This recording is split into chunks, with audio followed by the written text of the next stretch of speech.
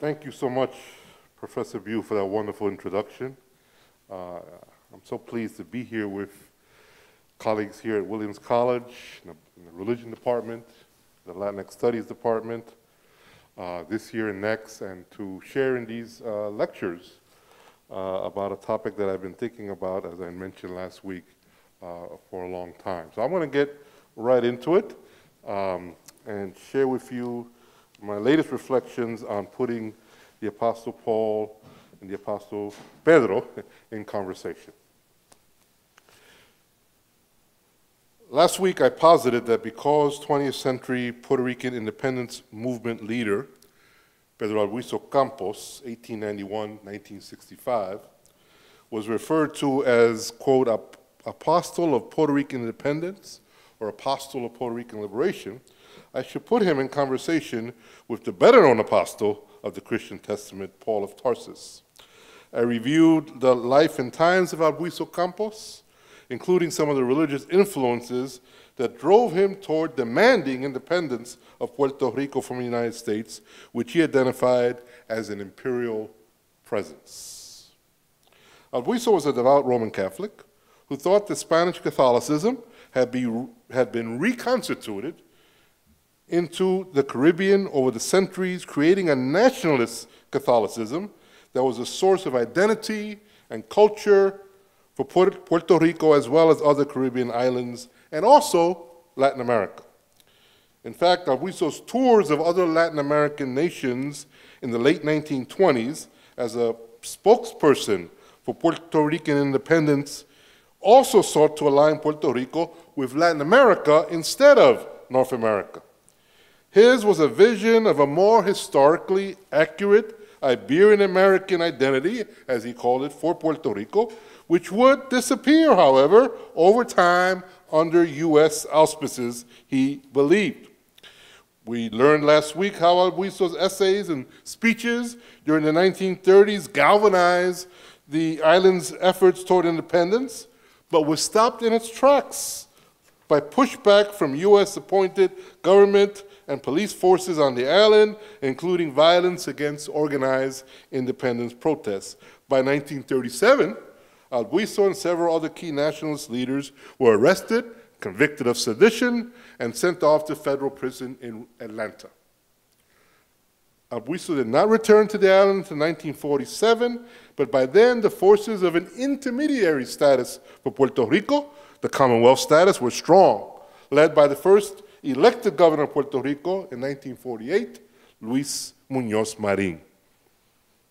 For the next 3 years, Albizu spoke eloquently, forcefully, determinedly against this move, ultimately deciding, with other members and participants in the Nationalist Party, that an outright revolt would bring attention to the cause of independence more than anything else.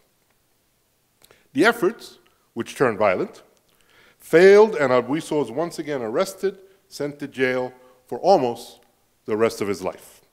Thereafter, cries for independence lost ground in Puerto Rico, and in fact, statehood has gained greater force, although not enough, given the economic hardships on the island, especially recently. Many in the U.S. Congress, which has ultimate power over what happens in Puerto Rico, shy away from supporting statehood from this still culturally distinct Caribbean island. Thus, the status, the freely associated state, the Puerto Rican constitutional name in Spanish for the English term Commonwealth, which Muñoz Marín argued would be temporary, remains. Albizu was right in the estimation of many today, including your 2022 Croghan lecturer. Freedom would be elusive unless it was complete. Now, what does all this have to do with the Apostle Paul? So we turn towards several themes in my proposed dialogue between Pedro and Pablo. First, there's a question of empire. Pedro Albizu Campos was clear in his denunciation of what he saw as the imperial presence and practices of the U.S. in Puerto Rico. Albizu understood that what had happened in Puerto Rico at the turn of the 20th century, he understood that as an act of imperialism by the U.S. government. A comparison of Don Pedro's claims about what he called Yankee imperialism with the more circumspect references in empire in the Apostle Paul's letters is instructive. During his travels in Latin America in the late 1920s, to explain the Puerto Rican situation, Albizu described an imperial agenda in U.S. actions in Latin America for over 100 years. Albizu described U.S. presence as Puerto Rican nationalism sustains that there exists for more than a century of systemic imperialism by the United States, directed until recently exclusively against Iberian American nations and presently marching through a worldwide Yankee hegemony, end quote. Moreover, he continues, the current military occupation of Puerto Rico is one of many instances of North American imperial advance toward the South, and this invasion should be seen in the global aspect as a continuous war against our nationalities.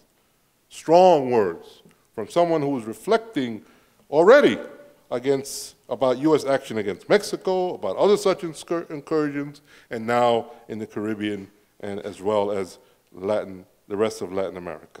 So for Albizu and his cohorts in Puerto Rican nationalist movement, what drove U.S. imperialism was economics, backed by military force. He argued that the principles of human rights have little influence on the imperialist soul, quote unquote. This is a conviction that was based on the devastating impact of U.S. economic interest, including the private sugar corporations, which have succeeded in converting previously successful cash crops for local landowners such as tobacco, coffee, pineapple, and others into one, sugarcane. My father was a sugarcane worker before he migrated to the United States. U.S. controlled exports and imports, such that local interests could not make shipping deals with any but U.S. interest and its exorbitant cost. These and other dynamics of empire in the Puerto Rican story, with cultural and economic hegemony, argues Puerto Rican historian Mario Ayala Santiago, secured the imposition of North American empire, along with fellow other insular associates, to install a new colonial system. And arguably, that colonial system stands to this day. The terrible economic crisis in Puerto Rico to this day, unfortunately, but predictably, only the U.S. can intervene to fix it, given Puerto Rican status. What does Paul say about empire? In his most well-known text, Romans 13, 1-7, thank you, Lito, which stands before you. This text was infamous used in recent years by Attorney General Jeff Sessions to support family separation policies on the U.S. border. Let every person be subject to the governing authorities, for there's no authority except from God. And those authorities that exist have been instituted by God. Therefore, whoever resists authority resists what God has appointed. And those who resist will incur judgment. For rulers are not a terror to good conduct, but to bad. Do you wish to have no fear of authority? Then do what is good, and you will receive its approval. And you can read the rest. Neil Elliott, in his study of Paul's letter to the Romans, The Arrogance of the Nations, Reading Romans in Shadow of Empire, includes among his list of features the attempt to win hearts and minds through a propaganda project, as well as sheer military power. Empires seek the consent of conquered peoples through violence and persuasion. One aspect of Rome's imperial project was convincing the conquered that they could not rule themselves and needed the benevolence of Rome.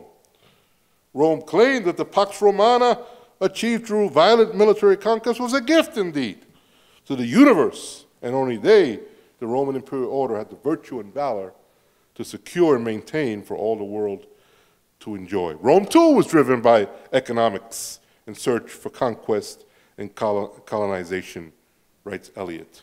Quote, the cost of conquests were normally borne, however, by the imperial treasury, meaning by the slaves, peasants, and laborers who actually produced the wealth Rome appropriated through taxation. And the luminaries supported this. Cicero, for example, said, liberty was the privilege of imperial people, and only their subjects had no inherent right to be free of Roman rule. I was reminded in reading that description by Cicero, quoted by Neil Eliot, the insistence that Albizu Campos had for the rights and freedoms of Puerto Rican people as a matter of natural law, self-determination, and human dignity. Therefore, in the previous text from Romans 13, one wonders, what was Paul thinking in writing these words in the latter part of his long letter to Christ's believers? Earlier in the letter, after all, Paul had written to urge non-Jewish and Jewish believers alike to see their faith in Christ as a justifying and reconciling force, not a divisive one, Romans 5. He called upon them to live out their baptism as a sign of a new life, Romans 6. Not only is their life renewed in Christ, wrote Paul, but is empowered by the Spirit of God. This in the face of the imperial power that surrounds them and enslaves them. Yet in Christ, Paul argued, there is no enslavement, but the power of the Spirit, Romans 8. When it comes to talking about the Roman imperial order, however, more directly, Paul seems to support empire. Let every person be subject to the governing authorities, for there's no authority except from God, and those authorities that exist have been instituted by God.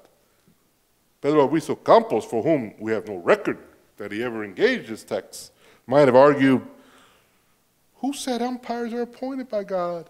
Empires practice terror, which is not of God.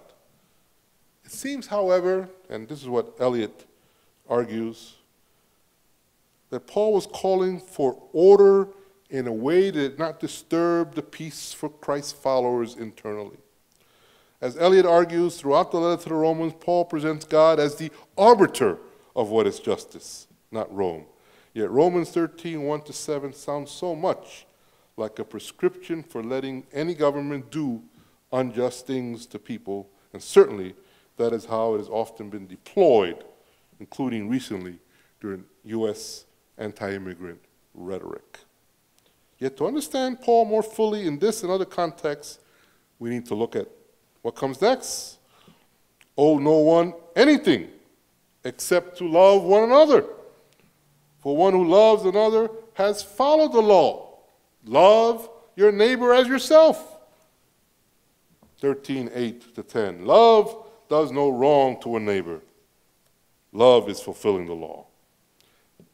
In some sense, Paul argues that despite what we owe empire, we owe each other as believers in Christ, whether Jew and Gentile, love.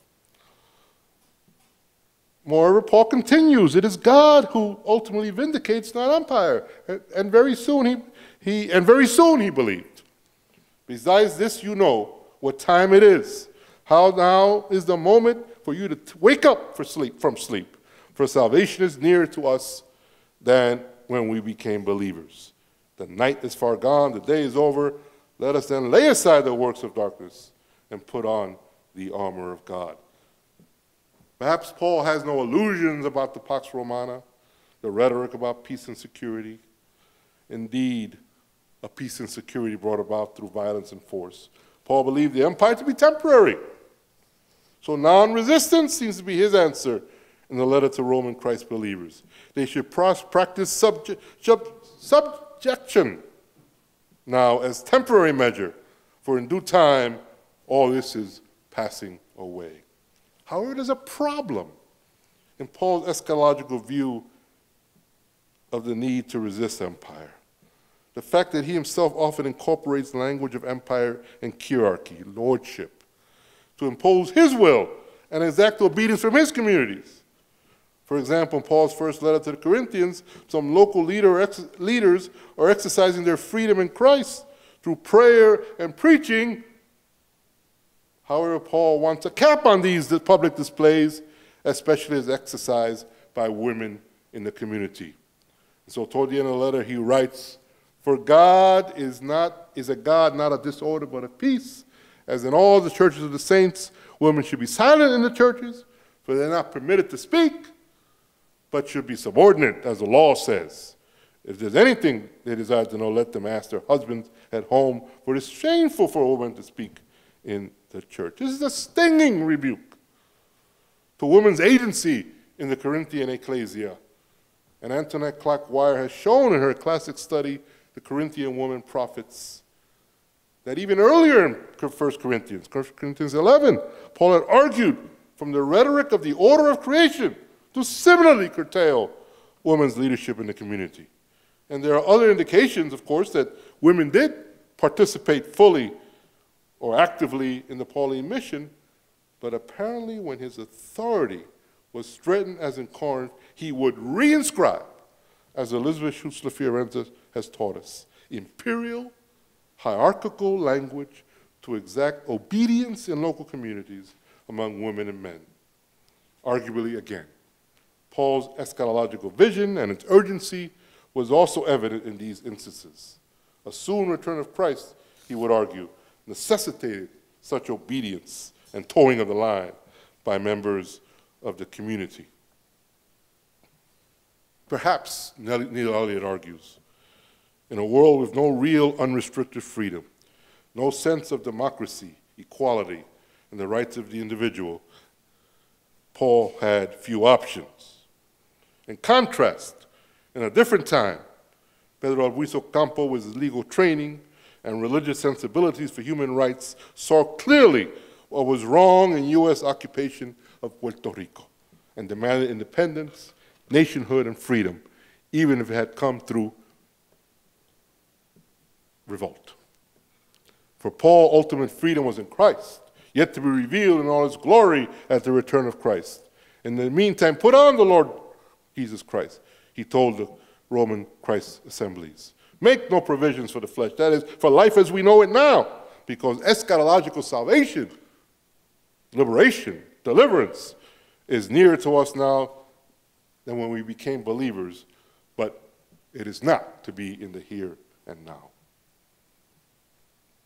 Another feature, besides empire, I want to discuss with you tonight in comparing Paul and Pedro is the issue of citizenship. In 1917, the U.S. Congress Jones Act enacted two major pieces of legislation in Puerto Rico: U.S. citizenship for the residents of the island and limiting shipping rules with regard to how the now U.S. citizens on the island could do business. No one but U.S. interest. These strict limitations did not even allow Latin American ships to port in Puerto Rico without traveling first to a U.S. southern port, unloading for reloading on a U.S. ship. You can imagine the cost of such action. And yet these draconian rules were suspended only briefly after Hurricane Maria in 2017. No, 100 years after the Jones Act was enacted. For a couple of weeks, it was suspended after the horrific realities of Hurricane Maria. Today, they're still in place. But this other matter of the Jones Act, citizenship, as far as Albizu Campos was concerned, denied the reality of Puerto Rican citizenship and therefore nationhood. When the U.S. imposes citizenship upon Puerto Ricans, it seals the status as colony, argues Albizu. Quote, "It is a denial of our natural citizenship," he wrote in 1930, "our natural personality.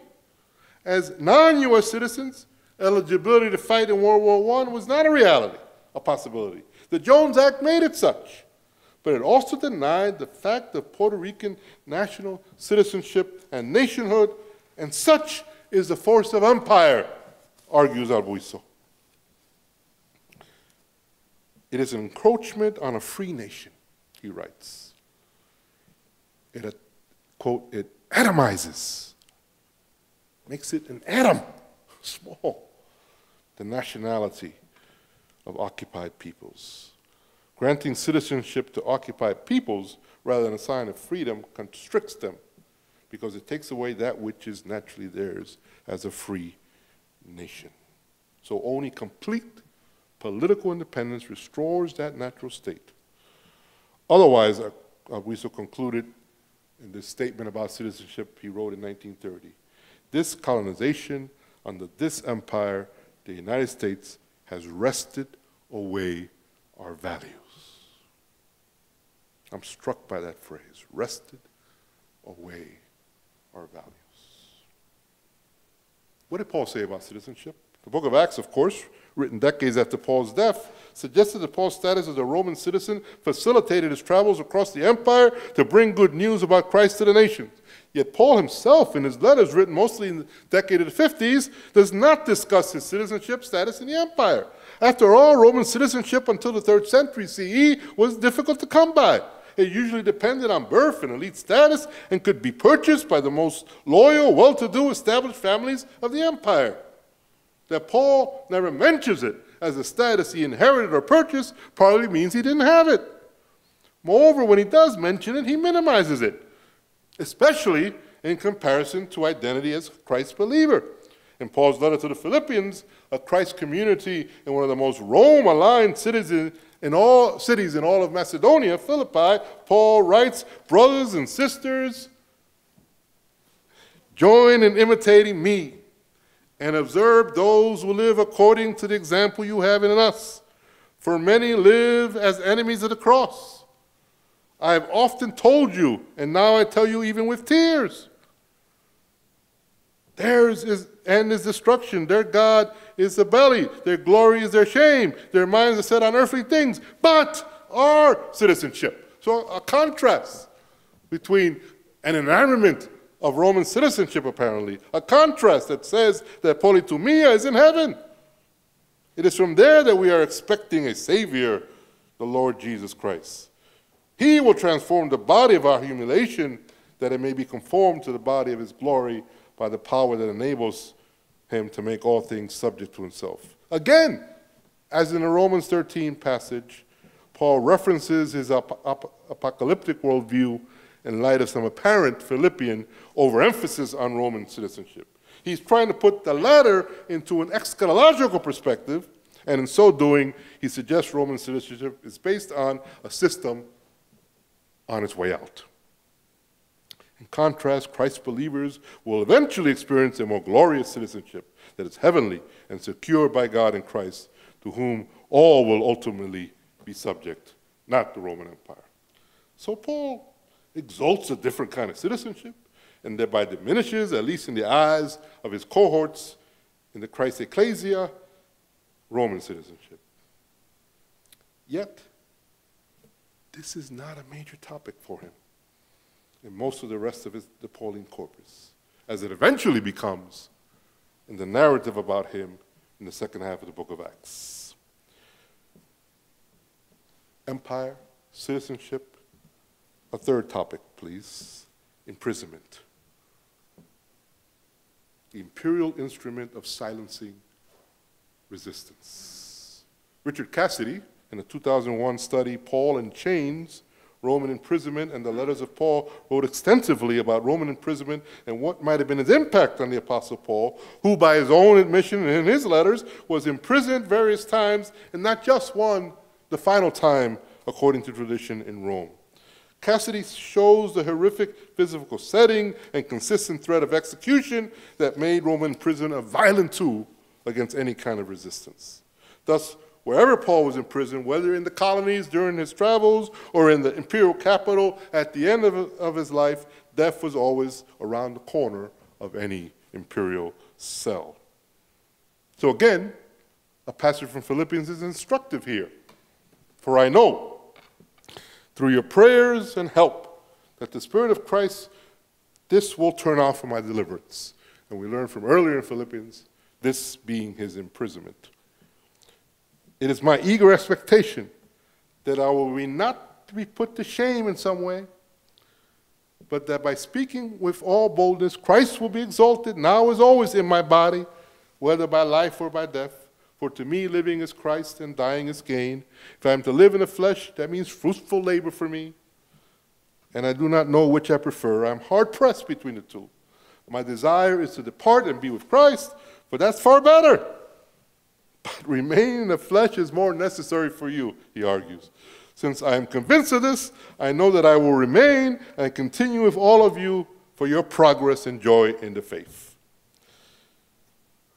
From his prison cell, apparently, not sure whether a final imprisonment in Rome or an earlier one, Paul connects with his Philippian cohorts by suggesting that while Roman imprisonment brings a threat to my life, he hopes for release and an apostolic visit to Philippi.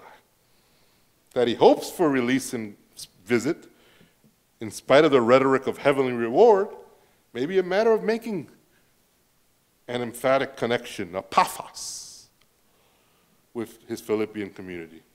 We don't know if he ever got to visit Philippians after writing this. Moreover, the record is silent, even in Acts, about when and how Paul finally died, except for later traditions. Those traditions have him in a Roman prison under guard, then executed, perhaps by the Emperor Nero, sometime around 64 or 65 CE. In the story of Pedro Albizu Campos, 2 imprisonments curtailed his work and then his life. In the 1940s, he spent from 1937 to 1943 in a federal prison in Atlanta.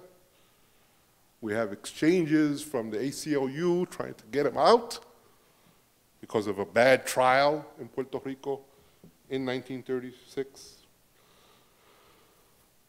In the 1930s, as I said before, strong and positive progress toward independence ended with this long first imprisonment.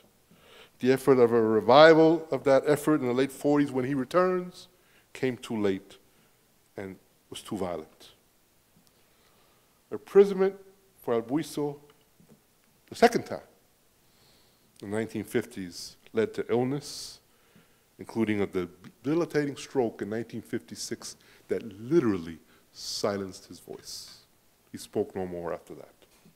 He died in April 1965, shortly after Governor Luis Muñoz Marín, almost as a final act, as he finished 4 four-year terms as governor, he pardoned Albizu so he could die at his home in San Juan. In short, friends, imprisonment has been a tool of empire to control freedom fights. But what was the liberation movement that Paul led? It was apocalyptic as far as he was concerned. It was eschatological. The gospel movement could not go against empire directly because the latter's powers would yield to the divinely driven soon return of Christ. But so Paul argued believers should receive a spiritual liberation, work to do good for each other, wait for God to intervene in a final way, liberating believers from those oppressive structures. In contrast, Pedro Albizu Campos, while a devout Roman Catholic, deployed his Caribbean-based, Puerto Rican-defined Catholic faith that we talked about last week and problematized a bit. He drove it nonetheless toward action in the here and now. For Albizu Campos, the eschaton was political liberation that needed to happen as soon as possible. But like Paul, he too gave his life for that cause. What have I learned from these interactions between these 2 apostles? I've learned to define apostleship more broadly. I'll tell you what I mean. Recently, I told my Puerto Rican, Costa Rican dentist about my research on Albizu Campos and Paul as apostles from 2 different centuries, and he asked, wasn't Paul a saint? implying that maybe Albizu wasn't. I gather he didn't like much talk about independence movement or that part of Puerto Rico's history. I shouldn't be raising that issue as he's about to do some work on me, but nonetheless, he's an old friend, and I wanted to tell him what I was up to. I responded, well, yes, he became a saint in Catholic tradition and some traditions, but his initial designations included this act of being an apostle, which originally meant, quite simply, a missionary, a sent one. And in many ways, I added, yes, to Dr. Gonzalez, my good friend, I said, and I think Albizu was an apostle in that way too, an itinerant preacher for the cause, in his case, of independence. And right on cue, one of my students this week, commenting on my lecture in our class discussion forum, lecture from last week, suggested that's what she learned apostles were. Travelers, this is her term, travelers across borders. Now, some of that came from my essay in Dr. Hidalgo in our book, my essay on Paul, Islands, and Borders. But I was glad to be reminded of that simple, broadly defined approach to apostleship. Apostles are travelers for a cause, and certainly Paul and Albizu were that. What about empire and freedom? What have I learned? Nothing new, perhaps. Empires are brutal. We're seeing that play out across overseas in the last few weeks in horrific ways. But the categories of empire that play out across the centuries are often consistent. Reading in Ashcroft, Griffin's, Tiffin, The Empire Writes Back, Theory and Practice in Post-Colonial Literatures, for example, they cite the language of control and hegemony, such that language itself, quote, becomes the medium through which a hierarchical structure of power is perpetuated. Truth becomes restructured and realigned for the good of empire to the detriment of the people. They also describe the reality of place and then displacement as part and parcel of what empires do. The disorientation, the alienation, and the crisis in self-image that results from colonization, enslavement, forced migration, and refugee status. These are signposts of empire across the centuries, and they are evident in Paul's time and in Albizu's. I've been thinking that perhaps the U.S. civil rights movement in the 60s, the development of liberation theology in Latin America and black theology in this country, one can dream, has helped to mollify, to some extent, the imperial mindset and practices that Albizu Campos attacked in terms of U.S. 19th century and 20th century reality. It, however, rears its head, that manifest destiny, regularly. Reagan and Trump eras are examples. And so if U.S. imperialism stopped the freedom movement in Puerto Rico dead in its tracks in the 1930s and beyond, a progressive movement needs to stop any right-wing, some white supremacy tendencies in our era that rear their heads. Finally, hermeneutics. I started to think about that with you all last week. How do I make this move in biblical hermeneutics as I have in these last two lectures, crossing centuries with two very different people in two very different worlds, with arguably limited written evidence, much of it in rhetoric of the key figures? That is, Paul and Pedro. And I thought about being more specific and analytical than I was last week about this. But the reality is, as I've reflected on these issues again and again, and including the last few weeks, I've come to the conclusion that I cannot do anything but as a Puerto Rican Bible scholar. Now, that wasn't the case decades ago, 3 decades ago, not that long ago, when I began this journey with traditional biblical training in graduate school.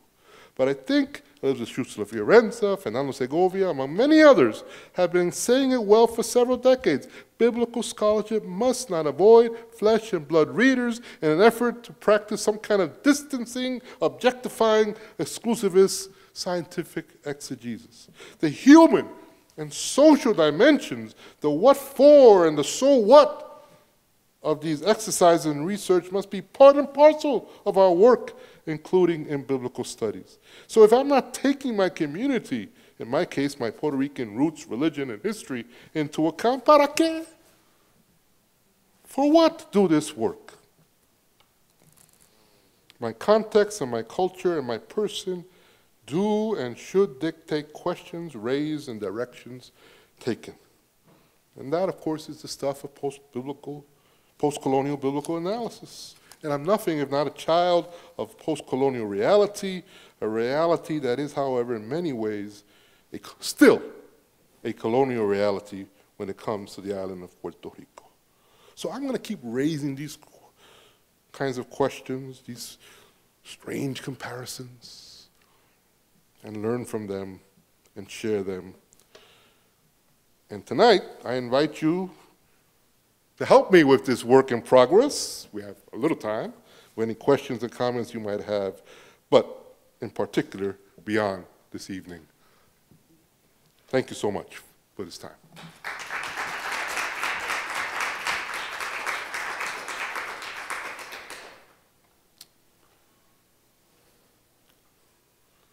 If you have questions, comments, thank you, Lito, for helping me out here. I want to get my water. What do you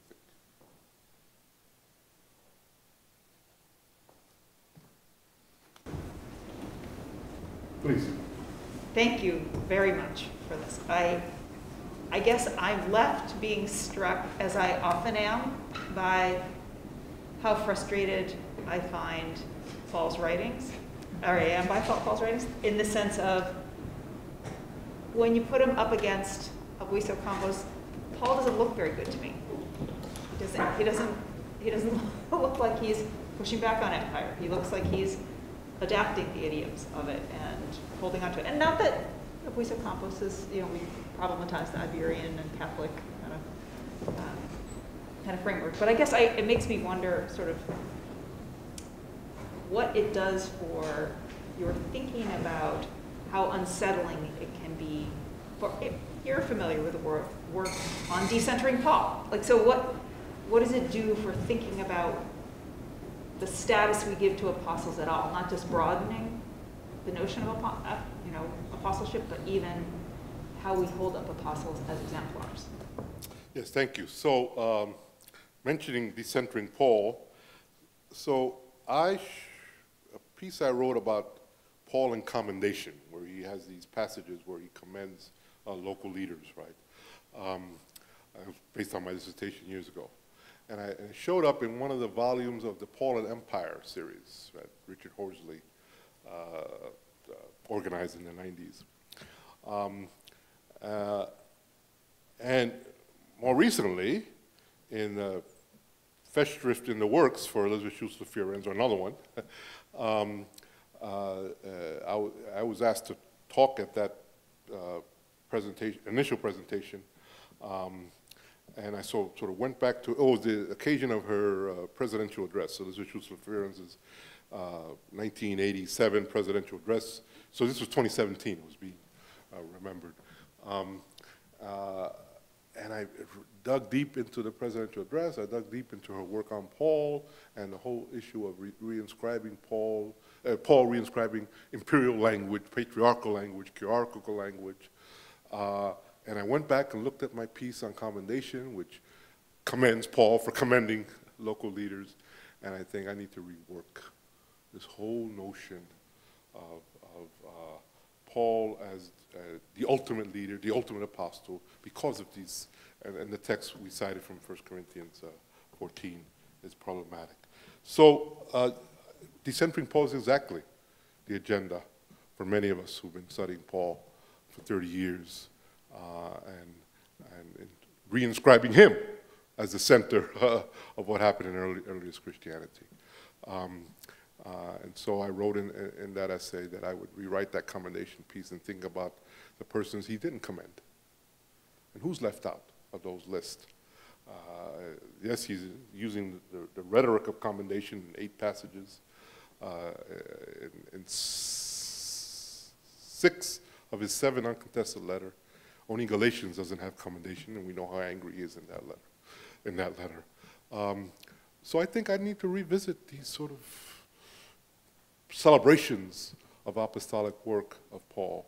And thank you, yes, Pedro Albizu Campos, and the way he addresses empire within his own limitations is helpful in thinking about that. But I don't have other than revisiting and remembering in contrast of Romans 13 with 1 Corinthians 14 and saying, he says, let's follow the empire to stay out of trouble while it's passing away, but at the same time, he uses imperial language to limit the roles of women and others in his congregations when they don't agree with him. So that is problematic. How can we follow up, please? Yeah. Huh? Yeah, good. Thanks. Jeff. I guess, thank you, by the way. Very great follow-up to last time. I guess I'm trying to think about what the Abueso and Paul's relationships to borders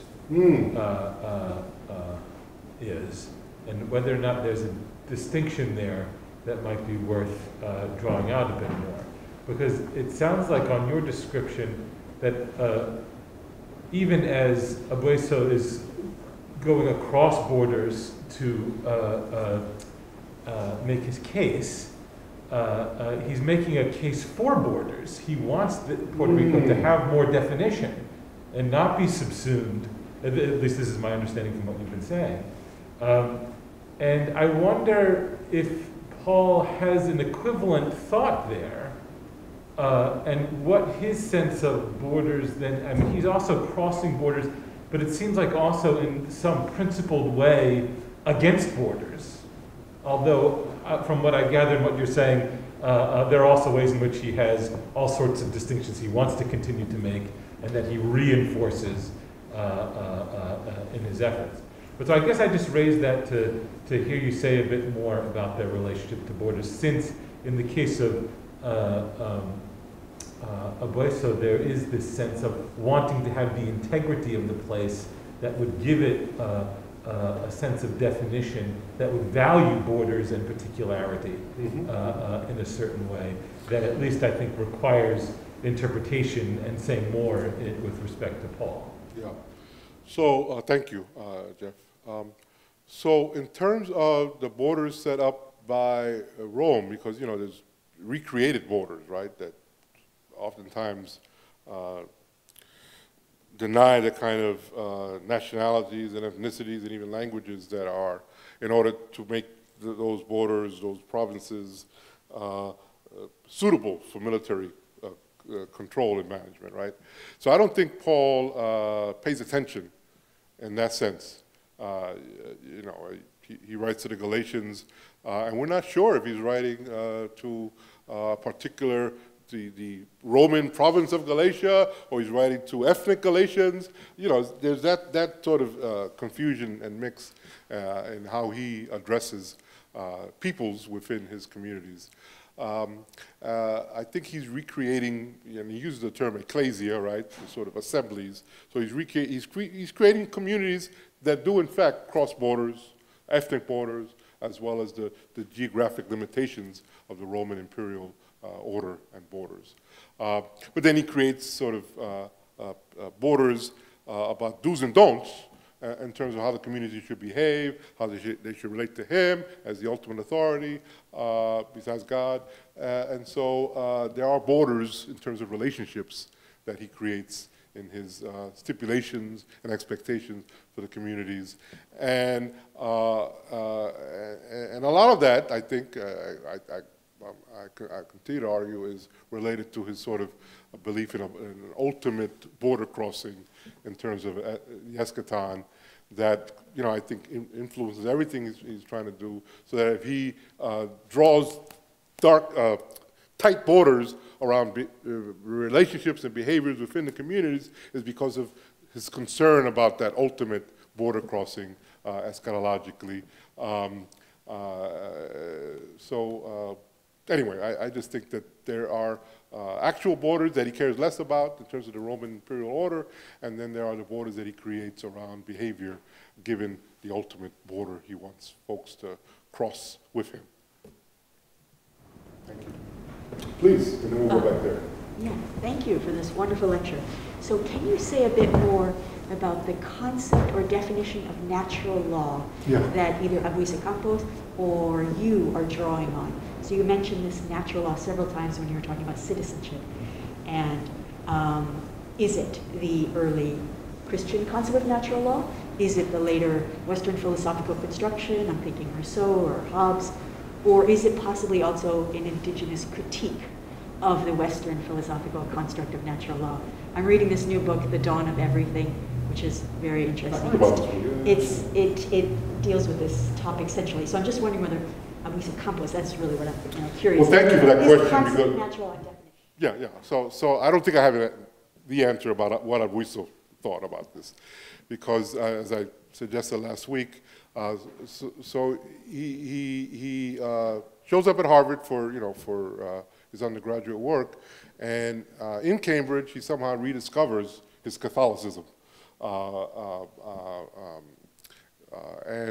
and according to several scholars, reads deeply into Roman Catholicism, and then he connects with it, including notions of natural law, and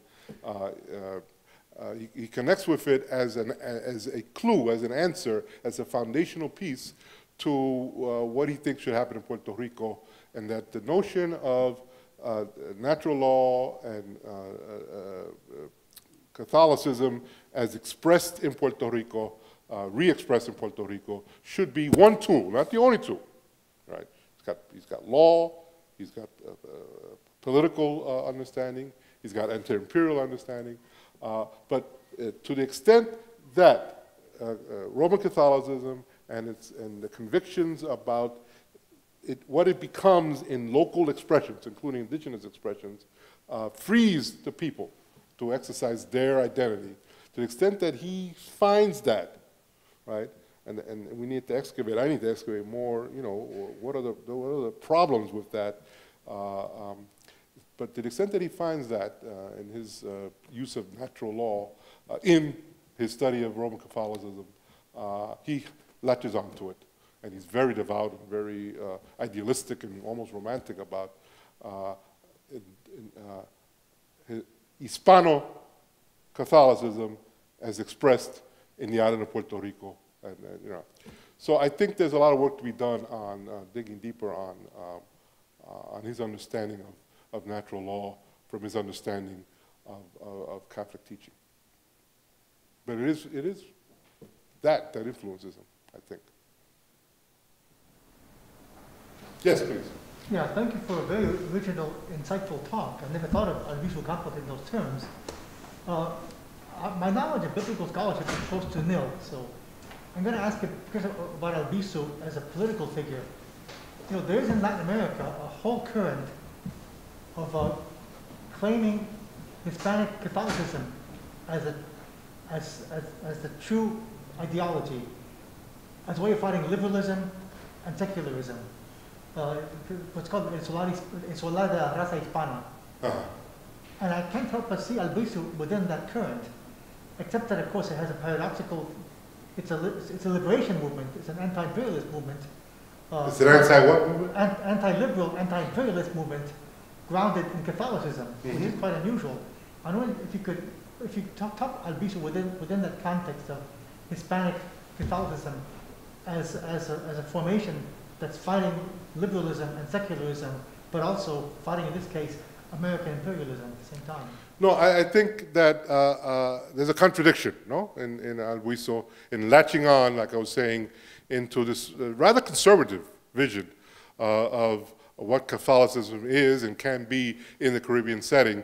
And no doubt, well, in his travels to Latin America, he captured some of that as well, although we're talking about the 20s and 30s, so I don't know if the more recent developments that you're maybe referencing, but he has these sort of moments where he raps eloquently and with high rhetoric about the importance of this Caribbean Catholicism, right? And I don't know to what extent he was influenced by Latin American thinking about this, but the Caribbean Catholicism, he latches onto it as something that needs to be defended, protected, fought for, as part of the larger independence effort. So I think, you know, you're right that it corresponds to that kind of notion in Latin American Catholicism, and that it's conservative. It's, you know, romantic in many ways for how he writes about it. I don't know if over time, if he had survived and reflected more about its conservatism, if he would have, I mean, he did draw a line a few times when particularly North American Catholic leaders came to Puerto Rico, and he challenged them for example, allowing the American flag to be in front of the cathedral in Ponce at one point, in the case of Cardinal Spellman. So, you know, he didn't shy away from challenging the church, but he seemed to have this sort of idealistic perspective that may very well come from this movement that I know less about than your suggestion around Bible. Say that again? Sure. Yeah. No. From what I read, he denounced class divisions. He denounced racism.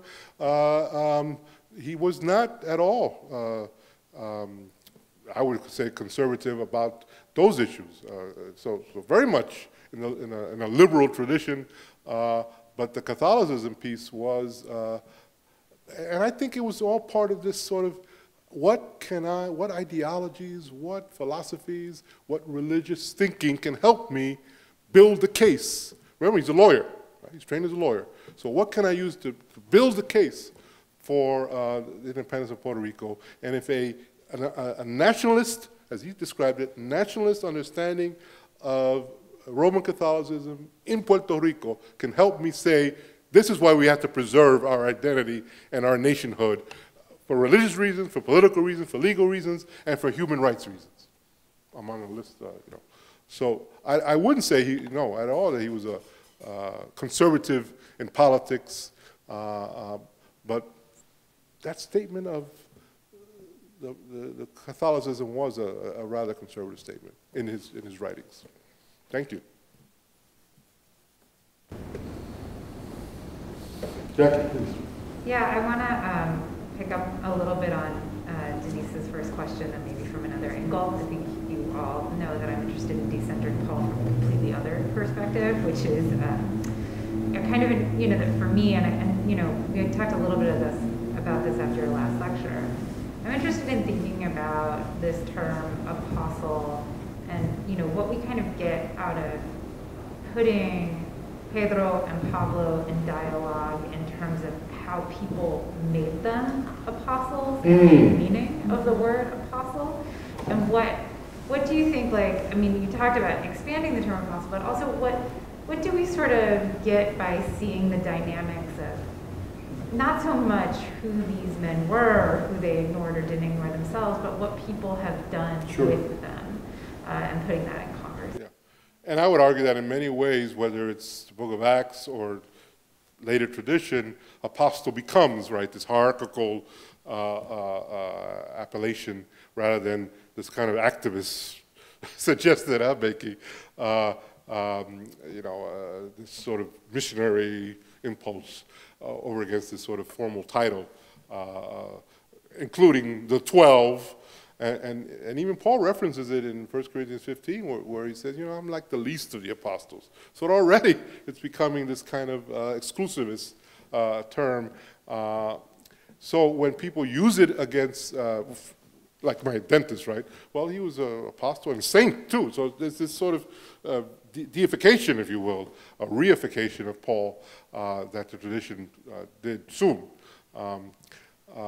Including with the term apostle. So it's absolutely a term that becomes applied, right, in hierarchical ways. It'd be interesting, and I haven't done this work, to go back and, you know, to the sources that, in the newspaper articles and in Latin America, because this is where it really, when he made his travels in the late 20s, Pedro Albizu Campos, all over Latin America, and the newspaper says, here's the apostle of Puerto Rican liberation, you know, it is there where the thing takes off. In Puerto Rico, he's known more as el maestro, right? He's the teacher, right? Because of his speaking and, you know, but in Latin America, you know, the term apostle became applied to him, and the task is to go and say, well, what were they thinking, you know? But of course, these are newspaper articles, right? Sort of, you know, sort of the journalists sort of thinking about him. But what was the mindset? I don't know, you know. But I suspect it's the same idea of this historic, traditional reification title being applied to Pedro, except that for him it was the journeys for independence where the title emerges. So he is apostolic small a in terms of being this traveling itinerant preacher for this cause and this movement, right? But what were they thinking? It's worth a look. That's really interesting. I actually didn't know that the term really first emerges when he's in. Say that again? I didn't really know that the term first emerges when he's on, like, the road, right?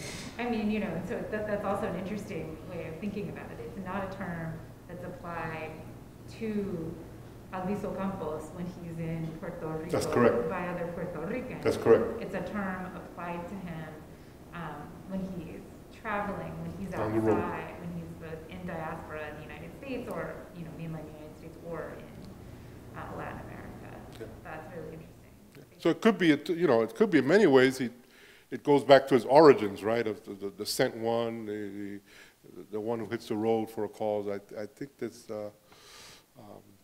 it may be kind of a I dare not say it, but I will, a kind of revival of the term and its sort of root meaning when it's applied to this traveling itinerant preacher for Puerto Rican independence, in the case of Agosto, as opposed to what it became. There's also some parallel, though. You talk about journalists and their labeling. I mean, what is ACTS but an example of that kind of journalism, right? I mean, it's the travel period. Yeah, it seems like there's a really tight parallel there that you could build out even further. To think about Jackie's original question about the reception of them as apostles, right?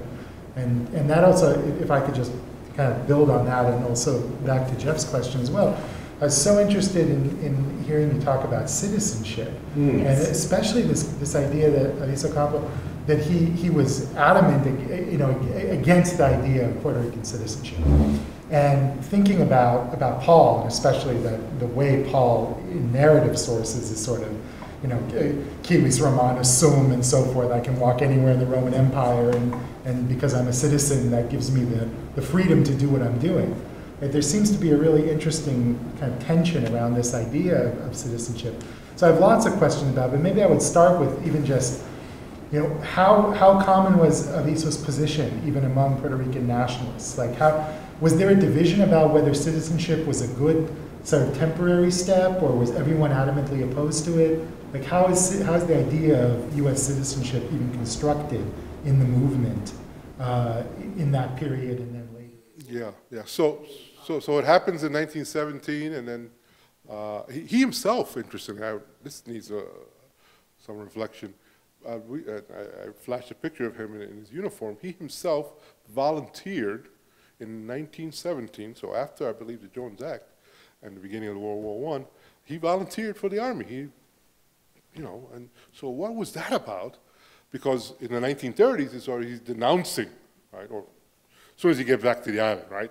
So he finishes in Harvard, he finishes his army stint, he goes back, because he never got deployed, he was in the States. He goes back to the island, you know, as a country lawyer, and then he joins the Nationalist Party. And soon enough rises the ranks. He's vice president of the party when he travels to Latin America representing it. When he gets back, he's made president in 1930. And then, you know, that series of essays from 24 to 36, he's writing newspaper opinion pieces and all of that, is where he rails against citizenship, clearly. What the rest, and since he's the president of the party, he may have had pushback on it, but I don't think so. I think it's not a pleasant thing. Now, I always sort of, you know, think about this when, for example, in the Hurricane Maria, where people were saying, how could they treat us like this? We're citizens. You know, when there was neglect, what was happening on the island.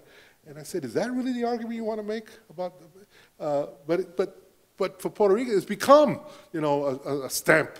You know, why are we voting for presidents? We're citizens, you know, but I don't think that's the rhetoric you see early in the 20s and 30s, soon after the Jones Act, particularly, and this came to me as I was rereading the Jones Act, I said, wait a minute, they coupled the citizenship for World War I conscriptions with limiting even further the shipping rules, because of course, you think that you are now a citizen and you'll be free to have these sort of economic liberties. No, you won't. So I think that from the beginning, the citizenship piece did not sit well. Did not sit well with the Nationalist Party, and it wasn't until really the 40s when the option of another alternative status for the island besides independence or statehood, because that was in play early as well. When this other status came, then citizenship became, okay, you know, we're citizens, and we are a commonwealth, so we're getting closer to something. You know. When he's traveling to Latin America, he's doing it on a U.S. passport then, in the 20s, right? Yes. So like Paul on a Roman passport, as it were. Right? I mean, there's just something really interesting, something interesting about what citizenship entails and the privileges of it, that, and how he takes advantage of those versus some of the rhetoric. It's really, I mean, I think it's interesting in its own right, but especially in relation to Paul, right? Especially in relation to the framework that you've set up, because that's a part of the relationship to empire that you know, is really interesting in the way Paul gets constructed. I mean, less so maybe in his own writings, and more in Acts, but still relevant to the reception of Paul, at least, as an apostle. Great, thank you. Yeah, maybe to pick up a little bit on the idea of the construction, I'm curious, how are you, I mean, given that you're sort of doing parallel, sort of looking at these parallel lives, there is something to the martyrdom that adds, sort of lionizes even more, right? The martyrdom of both. I think, I mean, Paul, there's always, I think, are there, I'm not a Paul expert, so I mean, I'm just wondering that the ends is part of the message of each of the messengers. The end? Their ends. So you have Albizu who dies. I mean, there are all these speculations also about cancer that was sort of weird. All this other stuff, right? His mystery, his illnesses, radiation, right. all kinds of mysteries shrouded. So there, it is they both had, what, was Paul beheaded in Rome? Well, that's what the tradition says later on, but we have no evidence. Right, that, so that's the punctuation of both messengers, right? So I'm just curious if that's something you're thinking about. Just, I think the ends are always interesting to look at, because I think that's part of the construction, right? These are lives that, in many ways, they both died for their faiths, right? So. In the book of Acts, of course, Paul is left alive at the end. He's been dead for, presumably, for 20 years when the author of the book of Acts writes his narrative. Paul is alive and kicking at the end of the narrative of the book of Acts, and he's not even under, he's under some kind of loosey-goosey house arrest instead of, you know, sort of in a Roman dungeon. So Acts has a whole different, you know, mindset about the end. The end is, you know, we just keep on preaching. You know, we just keep on sharing. We've arrived at Rome. We've arrived. We're in Rome. And we just keep on keeping on. So that's the end for the author of the Book of Acts, that we just keep going.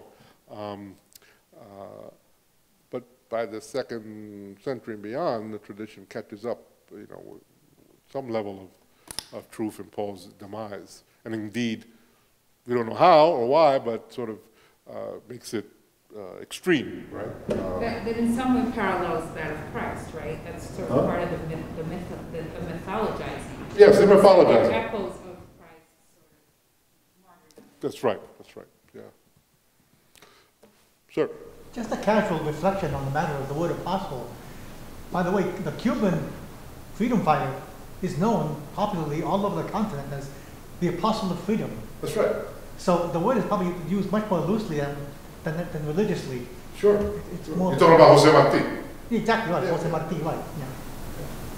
Yes, although, you know, Marti is also another one of these people that's been made into a kind of singular, sanctified Yes, that's true. imagination. I Oh, mean, yeah. he is practically San Jose. So. He is, yes. You're right, yes. Friends, this has been a wonderful conversation. Thank you so much for your questions. I really appreciate it. They've really been helpful. And we'll keep talking. Thank you. Good night.